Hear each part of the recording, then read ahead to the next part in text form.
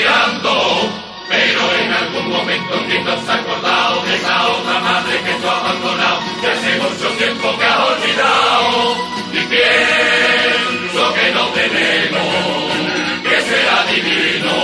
Rosario lleva por nombre y vive sola en Santo Domingo, y cuando la recuerdo, siempre entre sus brazos con sentimiento mira a su niño. Creo que no hace falta estar celando golpe de pecho, pero tampoco es justo que de esta forma la abandonemos, porque no es la patrona y la más preciosa de la ciudad. Qué bonito es ese día cuando algunos gaditanos le llevamos a nuestros hijos con ese naldo en la mano, pero yo quiero decirte que de aquí guapa mujer, que no ganas de capitales la tenga en un trono de rosa y clavel, ese trono que tú mereces, en mi corazón lo haré y te juro